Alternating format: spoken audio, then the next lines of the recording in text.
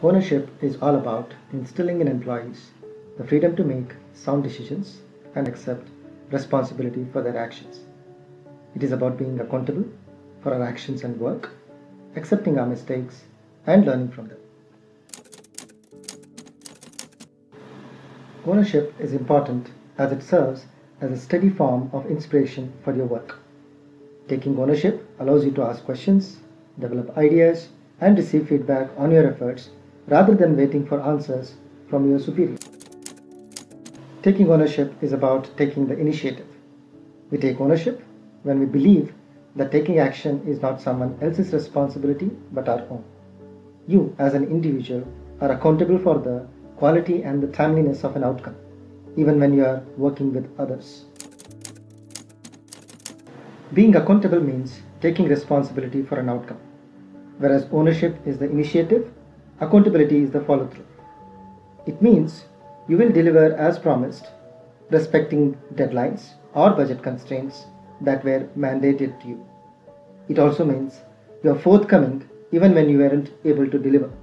So you can begin to see why accountability and trust are so closely linked. Being accountable tells others that you can be trusted to do what you say you're going to do. This is integrity in its purest form. Start right. Encourage individual accountability. Allow team members to speak up. Make room for mistakes. Show trust and respect. When team members take ownership of their work, they treat the business they are working for and its state of well-being as if it were their own. They take more care with decisions because they see the business as a part of themselves.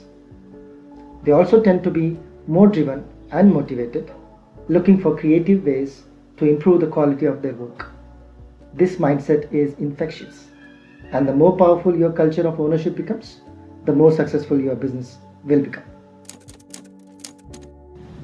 The concept of focusing on responsibilities rather than goals is all about putting the why before the how. As a leader, it is vital to communicate why a person's work is important to guide the people with your clear vision. Breathing down people's necks creates resentment and discourages initiative. It makes your teammates feel like they are just a means to an end. Micromanaging teaches teammates never to make their own decisions out of fear of criticism.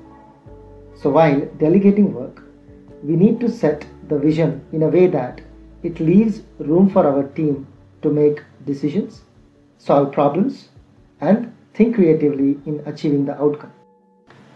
You must remember that communication is never a one-way street. Your teammates must feel free to speak up and share their ideas with you without fear of dismissal. By not listening to your team members, ideas fail in the same way as micromanagement does.